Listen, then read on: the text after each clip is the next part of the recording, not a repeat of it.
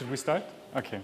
So just to warn you, I'm going to talk in English. So if you don't want to hear me in English, you have to run out now. It's a big honor to present today.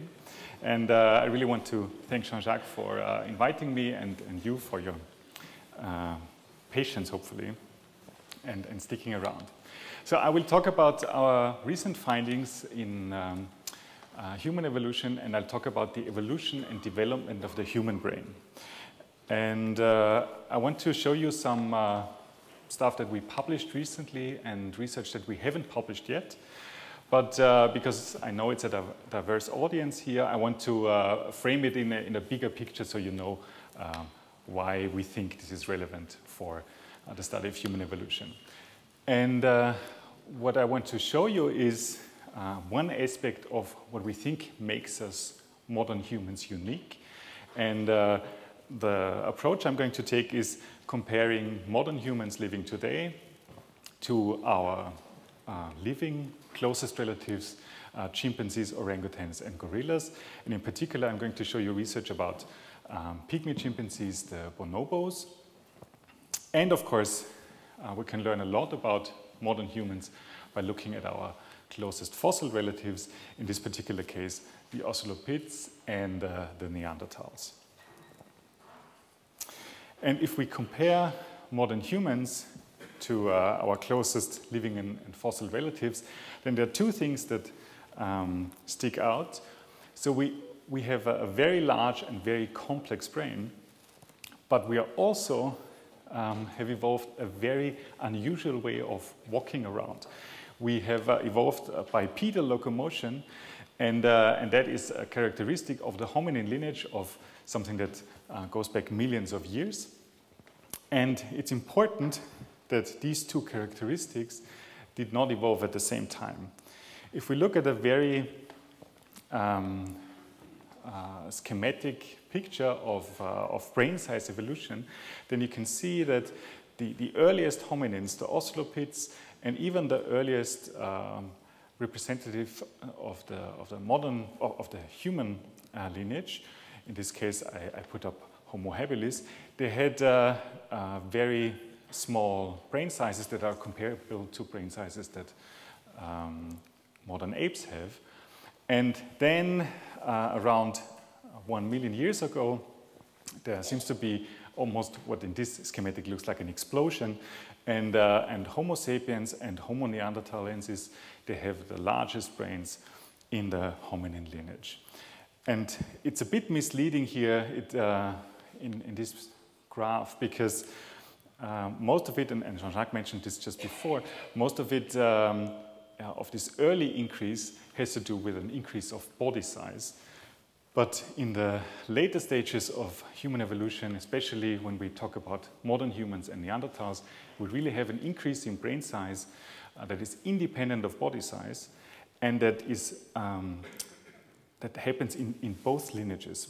So it's important for the, I would say, second part of my talk today to understand that in both the Neanderthal lineage and in the modern human lineage, we have an independent evolution of brain size. So that will become important later. But what's important now is, for the big picture to understand, is that the bipedal locomotion, the unusual way of walking around, evolved much, much earlier than this brain size increase. So we have evidence of upright walking apes from the Chad that are maybe as old as 6 million years ago. There's some, I would say, debate and discussion whether these hominins are directly related to us. But there's absolutely no doubt that at 3.6 million years ago, there are upright walking hominins that are on our, basically, direct lineage, the ocelopids. And we know this because we have footprints of, in this case, Lucy and her partner, if you want, that were fossilized in an ash layer that you can directly date, and that we know that at 3.6 million years ago, these hominins walked upright. And that, of course, is much, much earlier than this brain size increase that we find in the hominin lineage.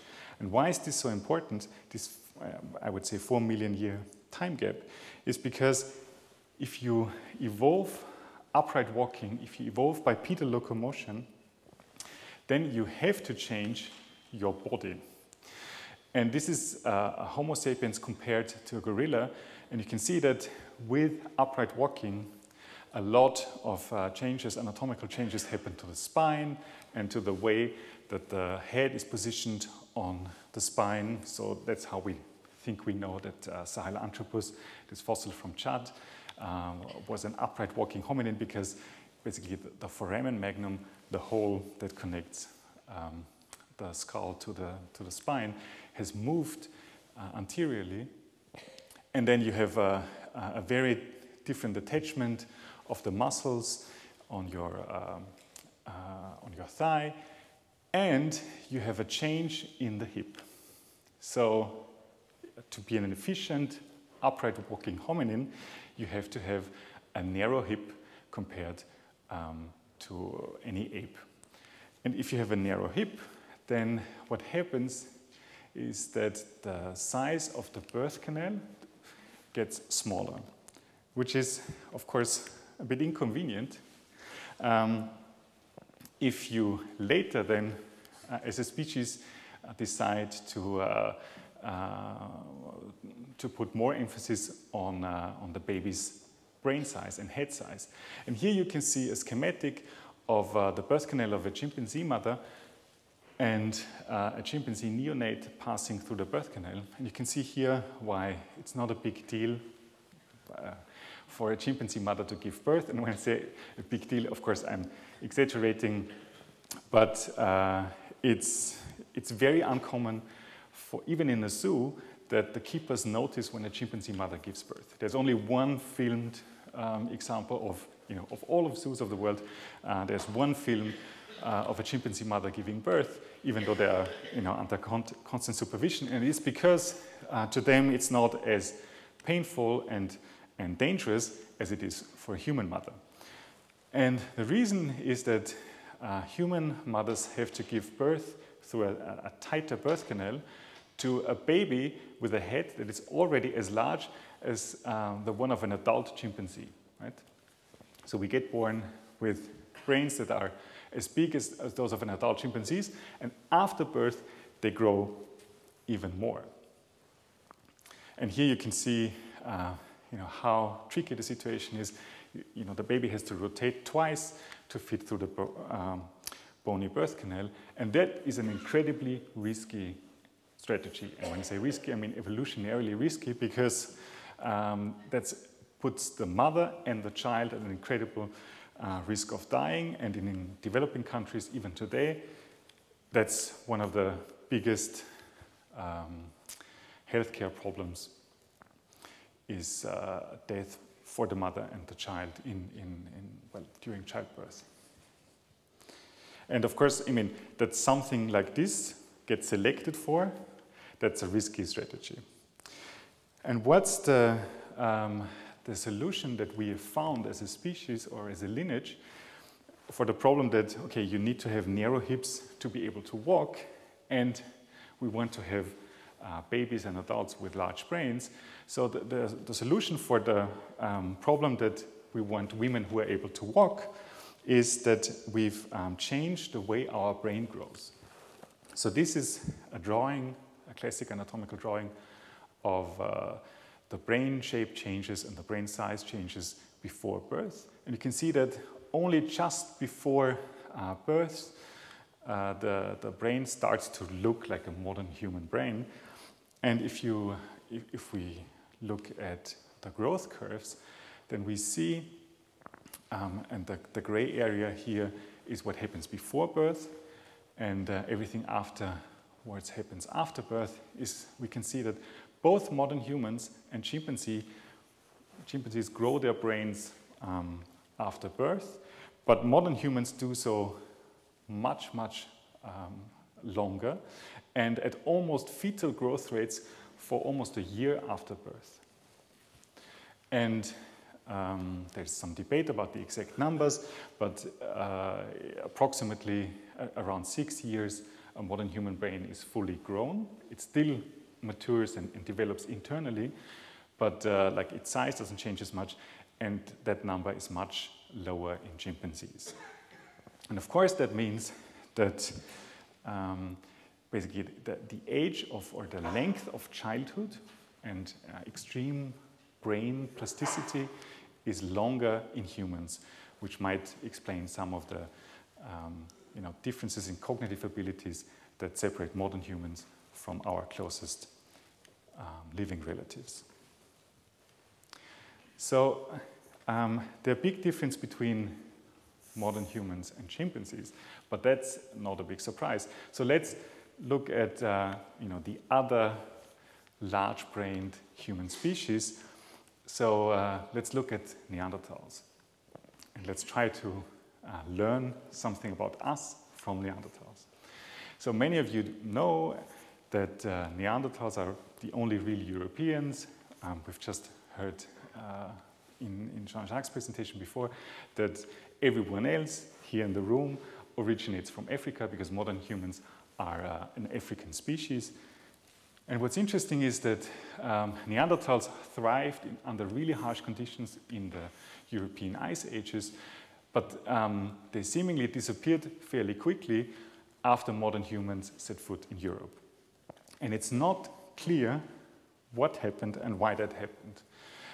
So the Neanderthals seem to retreat to the south part of Europe and eventually disappear. They don't disappear completely from our genomes, but because those of us with European ancestry still carry a little bit of Neanderthal DNA in us, but like morphologically they disappear from the fossil record. And it's interesting that this happened because Neanderthals were really well adapted to pretty harsh conditions of the Ice Age. We know that both modern humans and Neanderthals were excellent hunters, and they both went after a wide area of large game, and they were really skilled at this. But there seem to be some differences in the way that modern humans and Neanderthals interact with their environment. For example, Neanderthals did not eat a lot of fish. Some would say ate no fish at all, and that's true for any type of marine resource. So even when they were living next to a lake or next to a river or next to the sea, they did not exploit these resources in the water as much as modern humans did. Whereas we know from modern humans, even early modern humans, is that they exploited large game, but also small animals and birds and fish and seafood.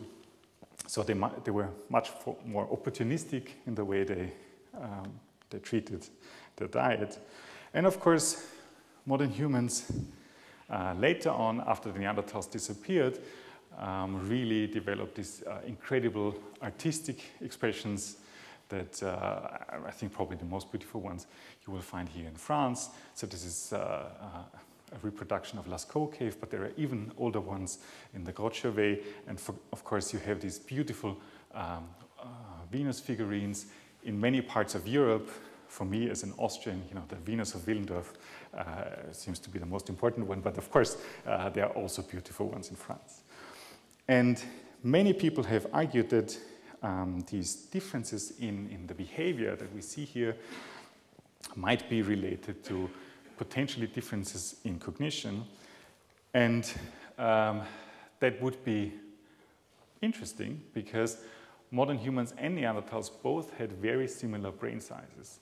So their brain size ranges overlap. And what's I think particularly striking is that modern humans not only have smaller faces than Neanderthals, but despite their similar size, they have a really unusual brain case shape. And Jean-Jacques mentioned this before, is that what characterizes all modern humans, everyone here in the room and everyone outside, is that we have very round brain cases. And that, of course, is driven by the underlying brain. So as the brain grows and develops, prenatally and directly after birth, the brain basically pushes the brain case outward, and so we have rounder brains than Neanderthals did, and than any other human species did. So we have an unusual brain case shape and brain shape, and what's unusual in modern humans compared to Neanderthals especially is this bulging parietal region and an expanded cerebellum. And what's interesting is that we're not born that way. So here in the semi-transparent skull here is an adult, a modern human adult, and this is the endocast of a neonate, so a modern human baby a few days after birth. And what's interesting is that this is very elongated and not round at all. And if we scale it to the size of a Neanderthal, you can see that modern humans, when they're babies, and Neanderthals look very much alike. So we tried to apply some of the methods that Jean-Jacques talked about in the first part today, the methods called geometric morphometrics, to look at the statistical shape changes of the endocast. So we make these imprints of the brain case on the computer based on computed tomographic scans, and then we measure hundreds of measurement points, these so-called semi-landmarks, on endocasts. And we did this in a cross-sectional sample of chimpanzees and modern humans. And when I say cross-sectional sample, I talk about, in this case, chimpanzee babies that grow up to be adults and modern human babies that grow up to be adults. And this, like in the previous presentation, is a principal component analysis of endocranial shape. So we have so basically we see the trends, the large scale trends in the data set, and these are not growth curves in the sense that you can see here that something is going fast, but these are shape changes. What is interesting is that as soon as the deciduous dentition is erupted, so that would be the age group 2 in modern humans, to age group 6, these are the adults, and here's the same in chimpanzees growing up to be adults. We have a lot of similarities, and we call this a shared phase. So basically you could switch the ontogenetic trajectory of a chimpanzee and a modern human, and they would look very similar. But between birth and the eruption of the deciduous dentition, so we're talking about the shape changes in the first year of life, generally speaking, we have a shape change that does not occur in chimpanzees. And we call this the globularization phase because in this, during this time period, the elongated brain case of a modern human baby becomes more globular and changes to the characteristic shape that everyone here in this audience has. And it does it by expanding the cerebellum and bulging the parietal area. So, because these are the changes or the shape differences that also separate modern human adults from Neanderthal adults, we then try to ask the question, okay, do Neanderthals also have a globularization phase or not? And to this end, we reconstructed Neanderthal babies, and this is a 3D animation of a virtual reconstruction based on computer tomographic scans of a Neanderthal baby. So we CT scanned the individual parts that are really extremely fragile, and then I spent 3 months of my life with migraine clicking on the computer screen to reassemble, in this case, 2 Neanderthal babies. One from France, from Le Moustier, and this one is from Mesmaiskaya in Russia. And on the computer, the nice thing is that you can try many, many times. You can mirror image one side to the other, and so we created multiple reconstructions of Neanderthal babies. And what we found is that indeed, even as babies, you could instantly recognize a Neanderthal baby because it has a much larger face than a modern human baby, and a bigger nose, and all these things that differentiate a modern human from a Neanderthal as adult, you can already see in a neonate but you wouldn't be able to tell, or only with a lot of experience, that their endocasts, the imprints of their brain cases would be any different. So Neanderthals and modern humans had very similar brain shapes at the time of birth, and also very similar brain volumes. You can see here that the semi-transparent blue one is the modern human baby, and the red one is the Neanderthal baby, and they really almost look exactly the same. And if we analyze this, along with Neanderthal adults and several other Neanderthal kids, then we find that indeed, after birth, Neanderthals do not have a globularization phase like modern humans do. They grow according to this shared phase that we share with humans and chimpanzees and also other hominoids. So gibbons and gorillas and orangutans also have this shared phase of postnatal endocranial development. So there seems to be a difference in the way that the brain grows, and that is really interesting.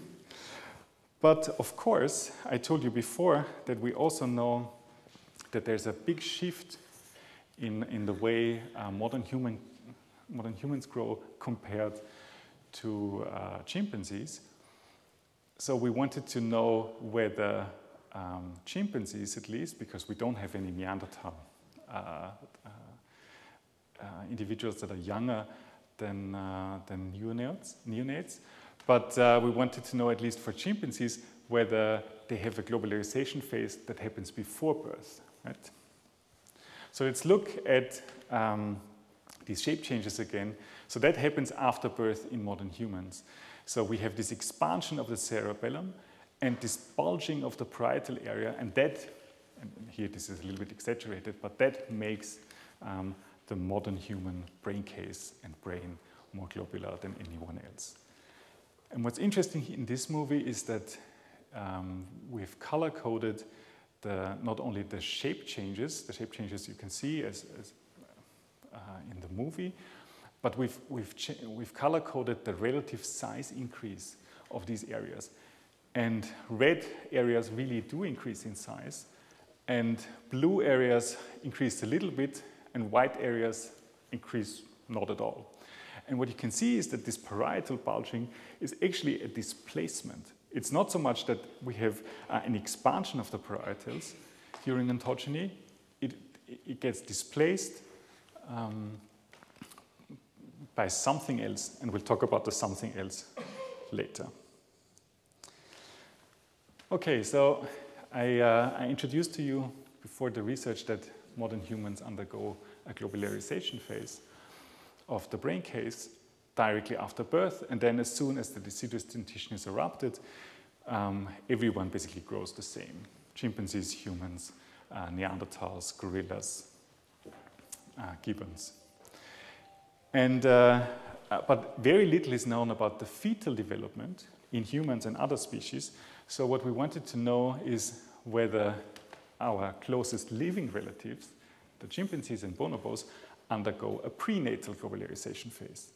And if this were the case, then one would still be interesting, but maybe a little bit less so, because that would mean that this globularization phase is not something that's uniquely modern human, but it's just shifted from before birth to after birth. And we would call this heterochrony, that the same developmental mechanism gets shifted in development, but doesn't really change per se. And as a secondary aim, what we wanted to know is whether growth rate of the brain affects brain shape. And our previous research was based on micro-CT scans of skulls. So we had these beautiful high-resolution micro-CT scans of chimpanzees and humans from museum collections. The problem, of course, is if you want to understand development, is that these skulls necessarily are obviously dead. So, and as such, of course, they don't develop and they don't grow anymore, and they don't tell us much about individual development. So what we wanted to do is overcome this limitation of working with skeletal material and work with living bonobos.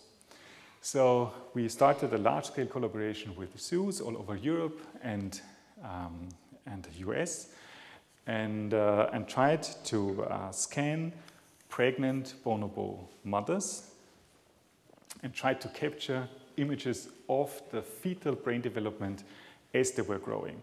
And the challenge was that we did not sedate the animals. Instead, they were trained to volunteer for the examination, so they were giving treats. And so we call this positive, or they call this positive reinforcement, and it was all done under supervision of the local keepers and done by Barbara Drews, who is a trained veterinarian. And we used these ultrasound machines that you would also use for modern human babies to monitor a pregnancy. And these are the images you would get. And in the best case scenario, I would say, you get beautiful images like this, where you can actually see, this is the face, and here is the brain and the brain case and the spine of a bonobo baby during pregnancy. Okay. And then we tried to combine these data with the data that we already had from the skeletal material, and we tried to analyze them using a very simple metric, because the beauty of the micro-CT scans is that we can analyze it with really sophisticated statistical methods and using hundreds of measurement points. That's unfortunately, at least at this point, not possible using the ultrasound images because they're just too noisy, because everything moves, the sound waves, the mother, the baby inside the mother. So we get fairly noisy images, and we therefore applied the same trick that pediatricians apply when they monitor a human pregnancy. We calculated very simple shape indices to describe the size and shape of the brain.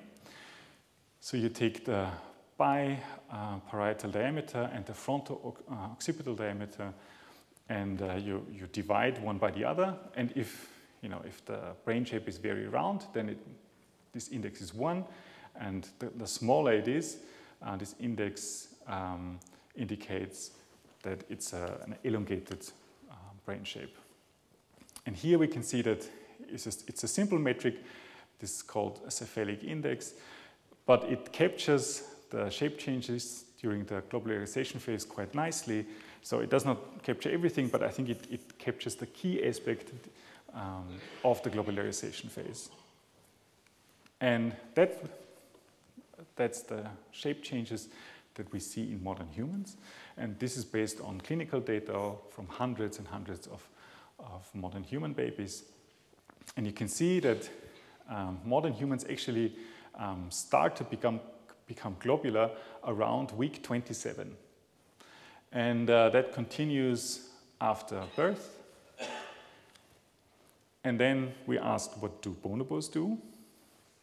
And they do, I wouldn't say the exact opposite, but they do something very, very different. So bonobos become more globular very early in pregnancy, but then they stop being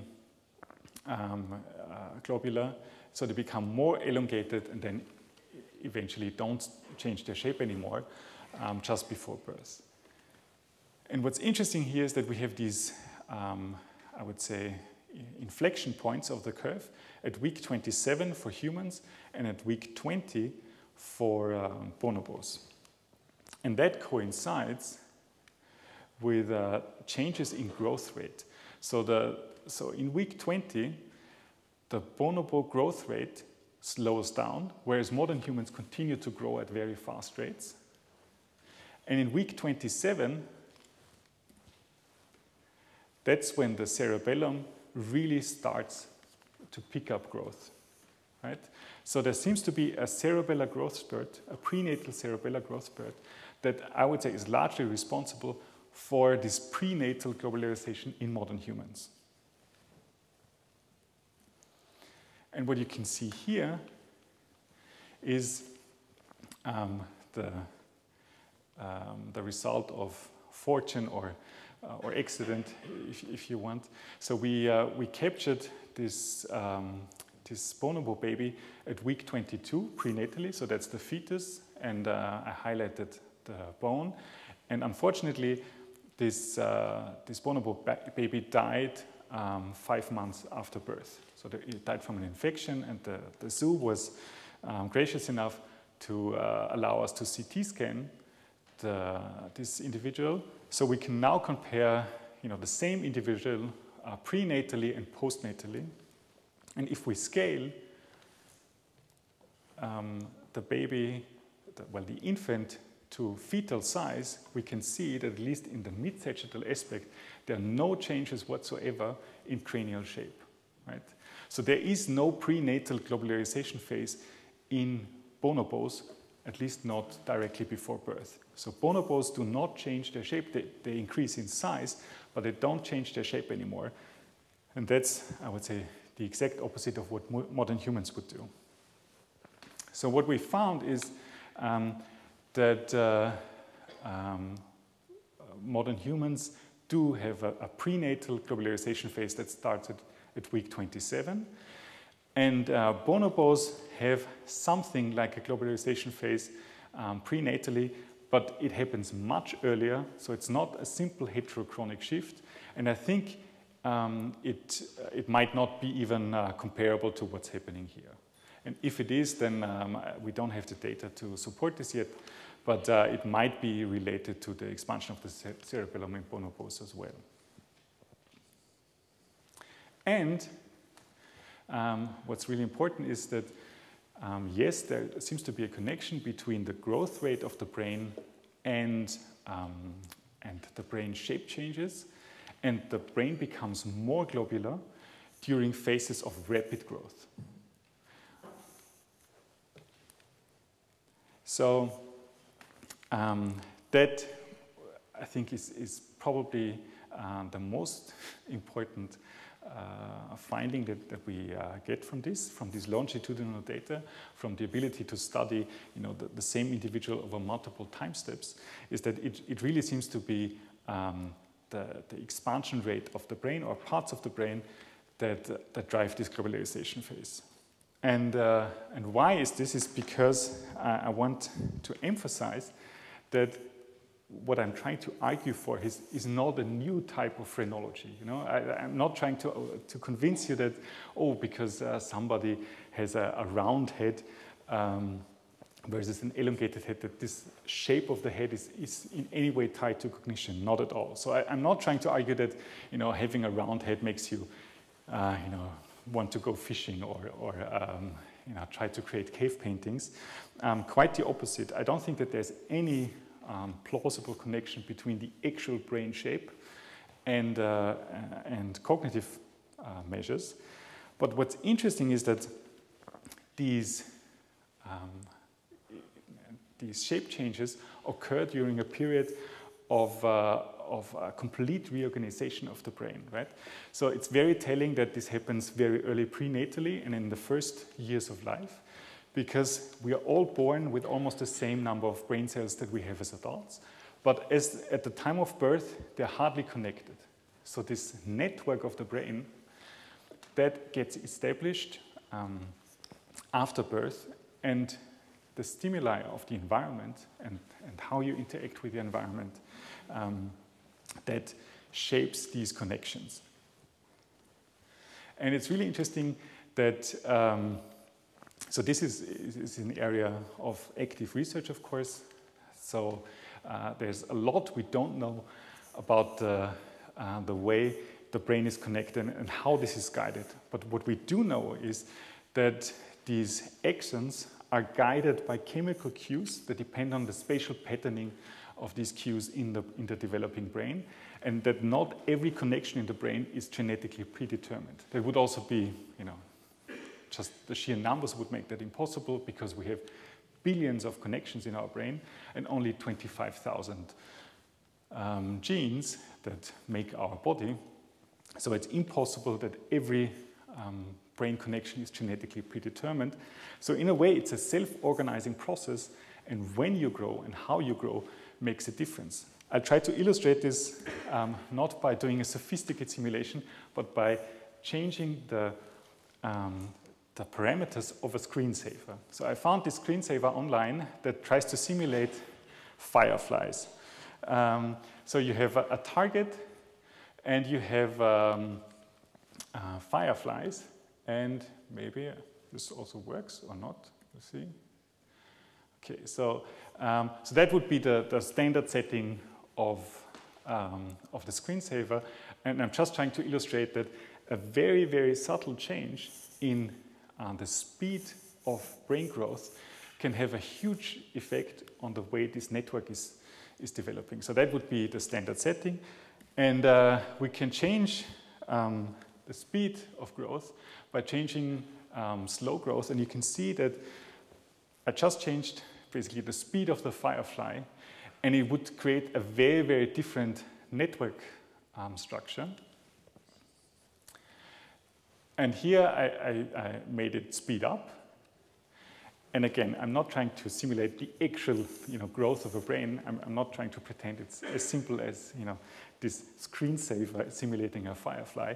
But I'm just trying to argue that by changing this developmental speed in the brain, you basically change the architecture of the network. And you can make a more sophisticated, or it's actually not more sophisticated, but it looks more sophisticated. So I simulated the brain as being perfectly spherical, and I just changed the speed of these connections, and then I analyzed the graph properties of this network. And you have, with one setting, you have very localized connectivity, and with just a very, very subtle change, you have a completely different graph network. You get this large-scale network by just modifying, simple parameters in the way the brain grows. And something like this, at a much more complicated scale, I think happens in the evolution of human brains as well. And here you can see that these are actual data, these are not fireflies, but here you can see the prenatal brain wiring. This is the white matter from a diffusion tensor image of a fetus, of a modern human fetus, and this is the network of a 3-year-old. And you can really see that every fiber here represents millions of nerves and connections, and you can really see that this happens a little bit before birth, but a large-scale network properties are established after birth in under the impressions of the environment. And basically, I would say the take-home message is that if you have children and grandchildren, then you have to be particularly careful how you treat them in the very first year of life, because that is maybe the most important area and the most important time for the development of these cognitive abilities that seem particularly important in recent modern human evolution. So I have a lot of people to thank for that made this research possible, and of course I want to thank you for your attention. And if you have any questions, I would be happy to answer them now, or you can also send me an email at some point later, and I can also send you papers, whatever you want. Thank you very much.